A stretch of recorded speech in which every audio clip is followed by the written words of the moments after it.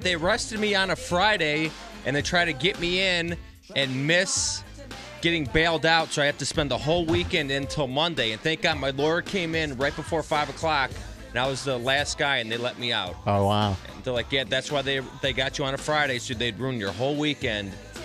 No, they didn't. Did they come and arrest you, or did you have to turn yourself in? Well, I got the heads up they're going to come arrest me. So my lawyer's like, your best move should And be what was this for? This was for another assault charge or something? Yeah. I don't want to go into it.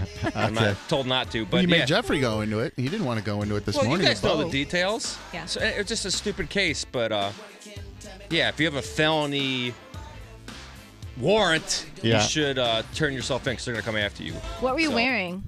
They put you in a jumpsuit? Suit. No. You were in a suit? Yeah, when I went to court. Oh, so you had to go to court. Oh, okay. So they just took you right after court. Yeah. Do they put you in handcuffs right then? Yeah. No, they do. Right there. And I go, oh, damn it. And I see the news camera guy zoom in on my face. I go cut this. I go, you got to get this shot, you dick. Then here's the worst part. So they throw me in the cell, and I kid you not, there's two guys sleeping on the floor of the cell. Sleeping, just laying down this dirty-ass floor.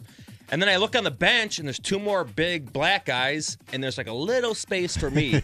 So I sit on the edge, and half my cheek's off and half's not. And I'm like, Bubba, can you move over a little bit, man? I didn't know how to try to slowly just inch my way onto the bench.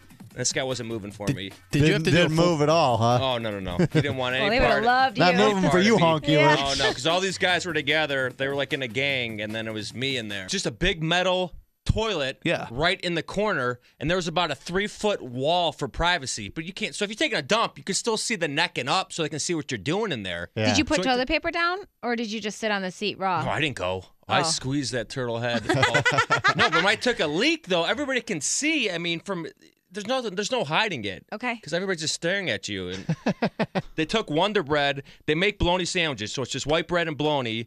And then they pack the sandwiches back into the Wonder Bread bag, and then they kind of just throw it into the jail cell, and it's in the middle of the floor. And all the guys die for this bag. And I'm like, oh, I hope to God they save me one of these things. Also, we have to fight for a piece of bologna because I'm starving. Did you get a bologna sandwich? Oh, yeah. Like, hey, Cracker, you want one of these sandwiches?